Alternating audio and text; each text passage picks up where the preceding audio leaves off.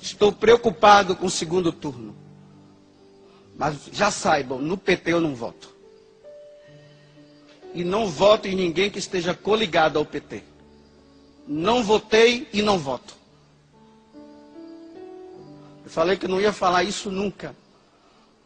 Mas hoje, rezando lá, Jesus disse, está na hora de você falar também. Porque se os outros estão falando, não é possível que a Igreja Católica fique calado.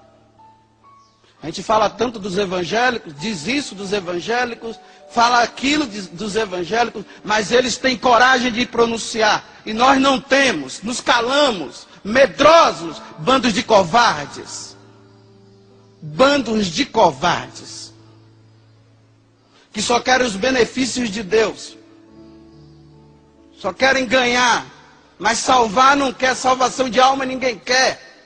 E a salvação? E a salvação dos nossos filhos? Se vocês pensam que o inferno não existe, o inferno existe sim. E ai daqueles que forem para lá. Deus criou o homem e a mulher. Livro do Gênesis. E o homem e a mulher deixam a sua família e vai formar a família. Como é que dois homens ou duas mulheres vão formar uma família? Vai nascer como? De um útero de plástico? É um útero de plástico? Todo mundo caladinho, todo mundo aí, como se tudo estivesse bem, está tudo ótimo. Não está ótimo, não. Não. Se souberem que eu desapareci, foi porque eu falei tudo isso aqui.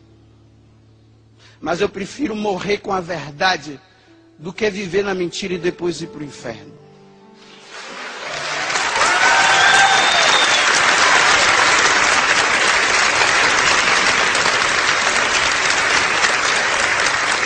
Eu sei que é fácil para vocês baterem palmas. E depois se esconderem. E depois não se pronunciarem e não se dizerem com medo. Mas é fácil bater palmas. É bom quando tem alguém que fala, né?